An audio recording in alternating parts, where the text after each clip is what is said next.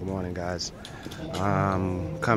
Checking in live from grammar school in New Jersey, and getting the stage ready for our show, doing mic checks and all that. Just wanted to say thanks for the support and wanted to give everybody a little advice.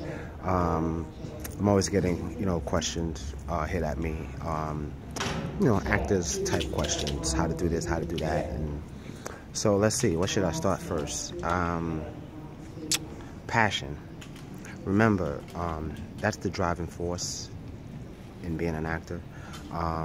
When you become or you join a project, you have to be passionate about it.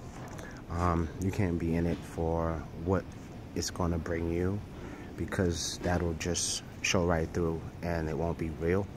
So that being said, when you're on a project and you're passionate about it, you don't complain about things. You just kind of let things ride, and you learn, and you offer suggestions, and you motivate, and you keep the wheels turning.